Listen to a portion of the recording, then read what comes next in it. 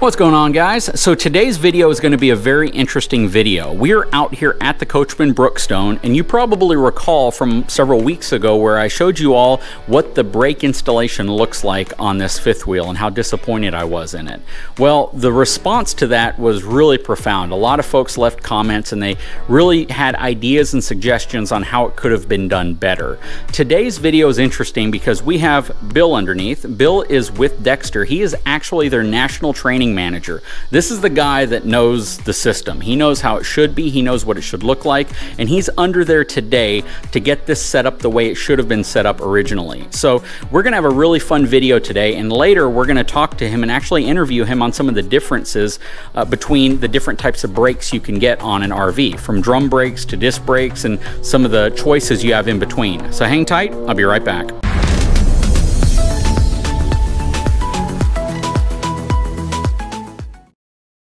So before Bill got under here today, we had a great conversation about the setup, how he's going to do it, what it's going to look like, his suggestions. But more importantly, we actually discussed some of the things that you should probably know about how Dexter brakes operate in terms of, you know, how you run your lines, where your lines can run, and what types of lines you should use in different areas. But right now, he's done a couple things. First of all, he peeled the sticker off of the axles for me, so I have kind of a hard copy of all of the specs of the axles, you know, in case future down the road I need to find a component or replace a part. I'll have that, and I don't have to worry about trying to get it off of the axle because it's likely to be faded or hard to read in the future.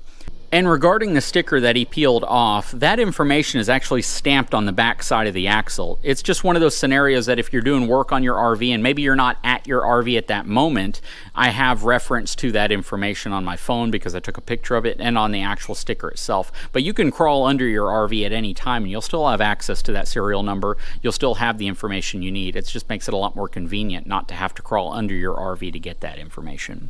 Also, what he's doing right now is actually disassembling the whole system that was there so he can essentially have a fresh slate to start from. So he has all new lines, all the components. He's pulling all the old stuff off. You can see some of the components right over there near that center stabilizer foot that he removed.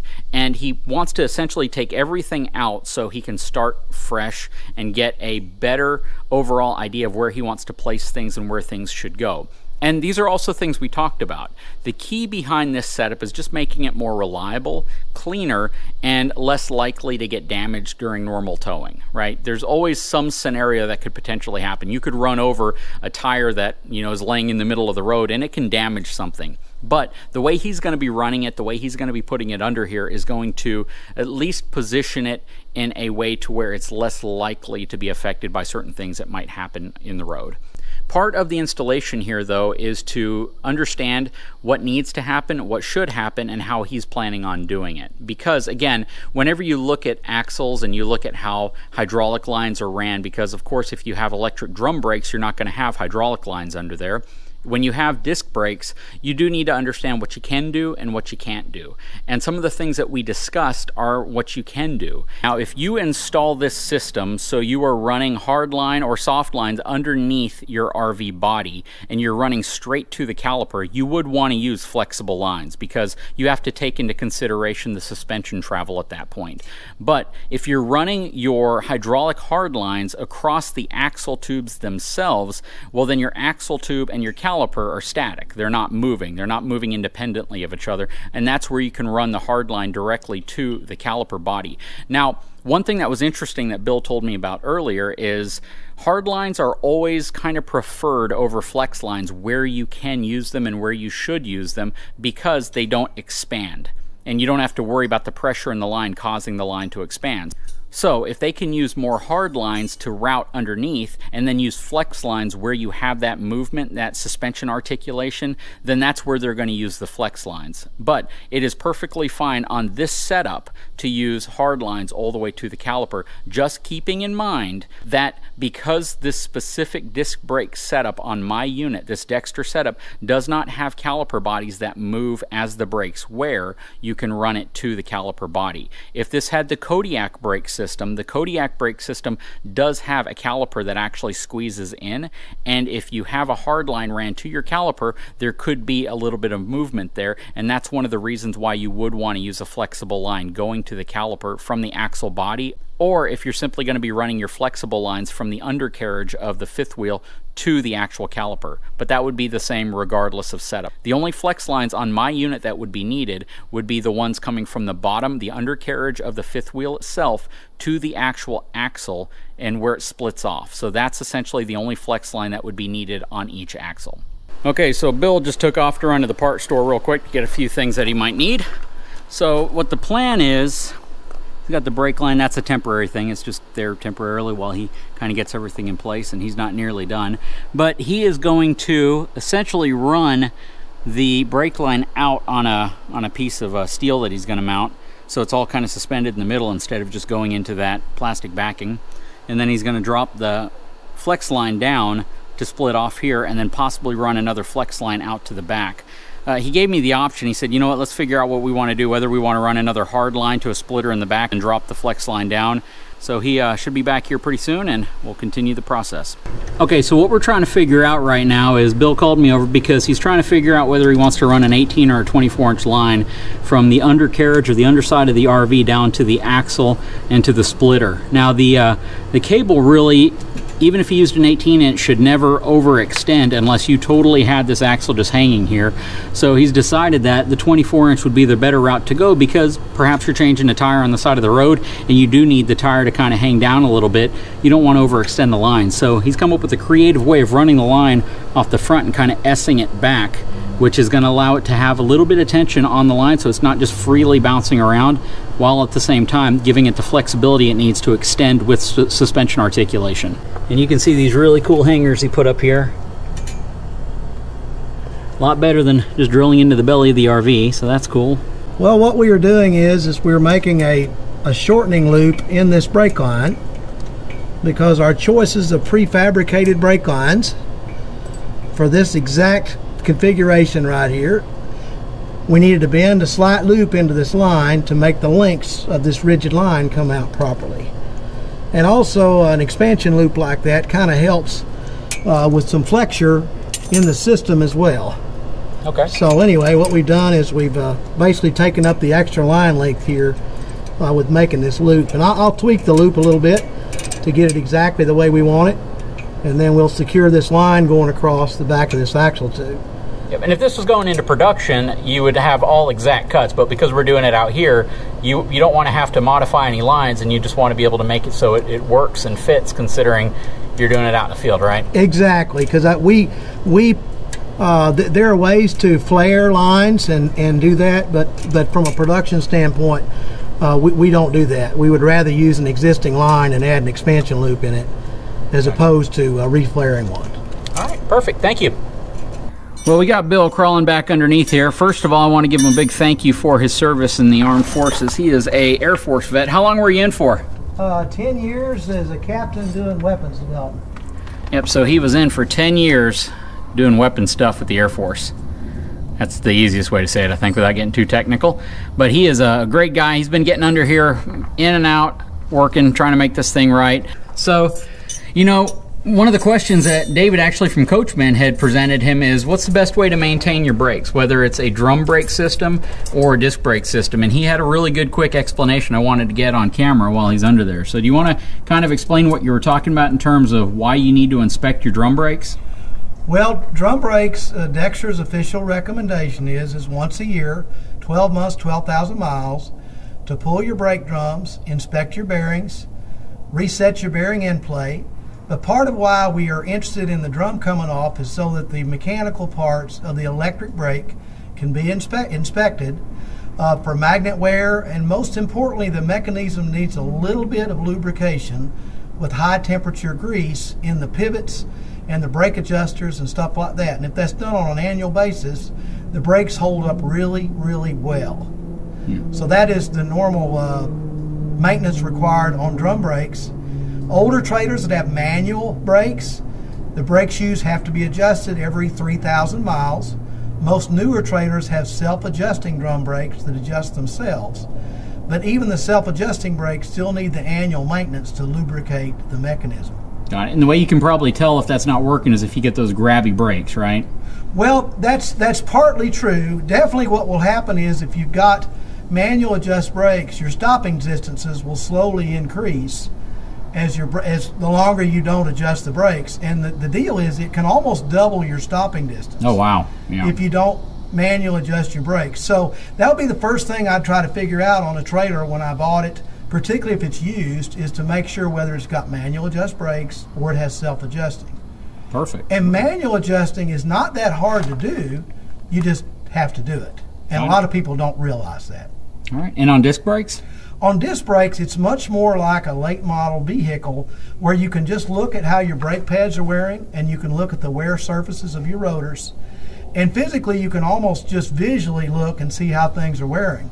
Now, Dexter's still going to say every 12 months we'd like to see the bearings to be inspected, repacked, and the end play reset, but it's a much, much simpler job. And also with disc brakes, you're able to physically see the wheel bearing seal on the inside, and if the seal's not leaking, then you know everything is good. Where with a drum brake, of course, it has to be disassembled for inspection. Got it. So that's the difference between the two types. I appreciate it. I almost feel like you being under an RV is kind of like your office, because that was a really good explanation for being in a 3-foot tall working area. Yes, sir. Yeah, appreciate it. Okay, so a real quick overview of what he's done. He's routed the brake line up here. Looks really good now. He's built some brackets coming off of the frame, sticking out to move it out from the frame. He's got a 24-inch flex hose going down to that, and then it branches off to each side. Very cleanly ran. And we're back here and he's doing the same. Okay, so he's just about done. He's going to add another hose clamp, I think, but I'm not sure. He says it might not need it, but let me scoot under here so I can kind of get a better idea what's going on. Okay, so what he's doing now is he's removing these temporary zip ties that he had in place just to hold the line while he was running everything here. And the reason you see the loop here is because without having exact cuts, they don't actually like to flare lines if they don't have to. So what they want to do is they're going to try to use a line that is already essentially pre-made for the size and just coil it up a little bit, which is completely fine. It's actually better to do that than to use a flexible line, because the hard lines, of course, are less prone to flexing. Actually, there's probably no chance that they're going to flex or expand like you would see on a rubber hose. You really only need to use the rubber hoses whenever you're coming down off of the body itself to the axle. And he's done that on just this side right here, and then the axle right in front. So this other line below it runs all the way to the other caliper. And if I'm getting any of this wrong, Bill, please let me know. At this point, he's attaching a few more zip ties now to the center portion, because you know, it's actually perfectly fine to do that. And again, we made a point earlier in the video that zip ties are actually an approved method of securement if you want to secure your brake line, because they're never going to be exposed to UV underneath an RV. And you know, they're not going to get fragile or brittle over time. And he's going to put enough on here to make sure that, you know, even if one were to fail for whatever reason, you have more. And they're a lot easier to service or maintain if you ever have to remove them. So we're putting them every 18 inches, kind of by the, you know, by ballpark here. But anyway, 18 to 24 inches. Okay. Is our recommendation for securing horizontal brake lines across an axle tube. Okay, now I know some people will ask, because I saw it in the comment, why wouldn't you run the brake lines to the top of the axle? Why are you running them in the back of the axle? Well, they tend to have the least damage, the opportunity for a flying debris to hit it. Oh, okay. If you ever look at a used axle, I can actually tell which side faced front by the wear marks in the paint from the flying debris. Yeah, and I guess if you hit like a big enough tree limb or a piece of broken rubber tire, if you did have them across the top, it's likely that could wrap around the axle and cause damage. So if it's on the back, you're right, it's less chance to get impacted or cause damage, because you had the ability to, you're right, you could have routed them anywhere you wanted. Absolutely. So he's routing them the way that they recommend, which is across the back of the axle, and they are a little bit higher across the back of the axle as well. Very nice. And you can see these stainless steel clamps that are in place right here as well, and there's a rubber bushing that is actually over the brake line that protects the brake line from the actual stainless steel clamp. Now, what you're seeing here isn't traditional. Some of this stuff is stuff that we talked about, and I said, can we do this? And he goes, yeah, absolutely. It's not going to hurt to do it. But don't expect most RV manufacturers to do this level of detail. They might make it look a little different. It doesn't necessarily mean that it's wrong. It just means that they're doing it to what Dexter approves, they're just not going maybe overboard or above and beyond. You guys know me, I'm all about redundancy. I'm all about, you know, making sure things are overbuilt, and I think that that's what we're doing here. Would you agree, Bill? Yes, absolutely. All right, so if you could come out to everybody and do your own install, is this how you would definitely recommend doing it, though? Like if somebody's doing this in the aftermarket on their own RV in their driveway? Well, obviously, you definitely want, we've got a cut sheet that's online that recommends how to install brake lines on trailers. So if you, I believe it's 059B1700, you can get that under Dexter Resources, particularly if you're going to do this work yourself. And the idea is if we say 18 to 24 inches, it's certainly fine to do shorter lengths than that. One thing about the metal lines going to a caliper, that is perfectly fine with this 4-piston fixed caliper style that's on our heavy-duty Dexter axles. We also make a floating piston style caliper, a Kodiak brand and UFP brand. Those all work great too, but a floating piston caliper moves outboard as the brake pads wear. So that one either needs to have a flexible hose run to it, which is our recommendation, or if there is a generous Z in the line that will allow the line to flex a little bit as the caliper moves, that will work, but we greatly would prefer a hose on a floating piston caliper. And then the other thing too, some people might think, why isn't the flexible hose at the center of the axle as opposed to the edge? Does that matter? It really doesn't matter. And the one thing about running brake lines and hoses on a trailer is there is just a multitude of possibilities. Some manufacturers will actually run the brake line itself in a loop, in a U shape, and they'll drop hoses down from the trailer frame to the calipers individually. That is perfectly fine as long as you've got clearance from your moving parts and the hoses have enough slack in them for the suspension to travel all the way down to fully extended, like if you were to jack the trailer up, to all the way compressed for like a 2.5G pothole. So just running flex lines directly down to the caliper, some folks do that, that's fine. The reason we chose to run these down this left side of the trailer is because we like to be able to support. One thing about a flexible hose is one end of it generally needs to be fixed to something that's not going to move. So that's what this anchor bracket is right here. And so we made some small brackets to mount the anchor bracket to. So it was convenient to us, because of the way this trailer is constructed, to mount those on this left frame rail. It'd been perfectly fine to come down the right side of the trailer, or if there was some structure in the center of the trailer to mount this anchor to, it's perfectly cool to come down the center. Okay, but this is perfectly fine the way we've done it. Absolutely, yes sir. I say we, you're the one under here doing all of it. But yes sir, absolutely. Outstanding. Well, I know we're just about done. We're going to wrap this up, and I think the next part is just to bleed the system, right? Yep, and we've got a way that we will power up the electric brake pump. And we've got a bleeding bottle so we can capture the fluid. And the most important reason to use a bleeding bottle is you want to physically observe the bubbles coming out of the bleeder screw to make sure that you have 0 air bubbles. Got it. Most people stop bleeding long before they get all the bubbles out, and they don't have quite as good a brakes as they could have. Perfect. All right, well, that'll be the next step. I'll let you wrap up under here, and we'll move on to that. Thank you. Okay, so as you can see, it got really dark on us. We're gonna wrap it up for today, and then tomorrow we're gonna come out here, bleed the system, do an overview of everything, get it all wrapped up so these fine gentlemen can head back to their home state and spend time with their family. So yeah, that's gonna do it for today. We'll talk to you again real soon.